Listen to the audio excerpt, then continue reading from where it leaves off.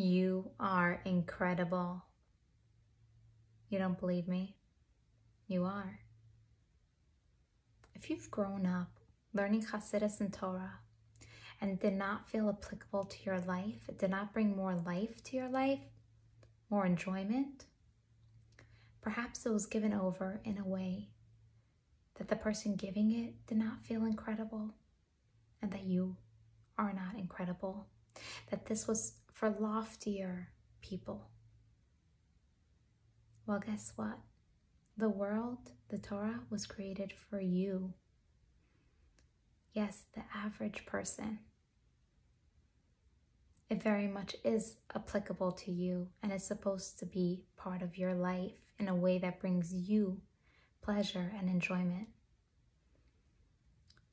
Yesterday spoke about Yaakov settling in Eretz Yisrael after gathering sparks from Lavan and Esav. The Maggid says that he dawdled, he took his time. And the Rebbe says we need to take our time in the physical work.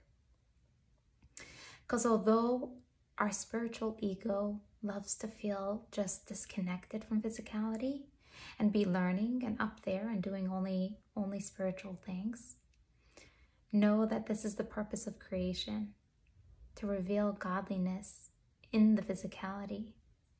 And when we do this and know that the purpose of it, we will come out unharmed and be blessed materially and spiritually.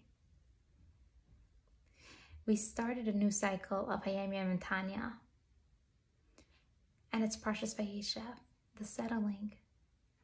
And then we start all over again with hopefully a new understanding of how to uplift these sparks using Hasidus.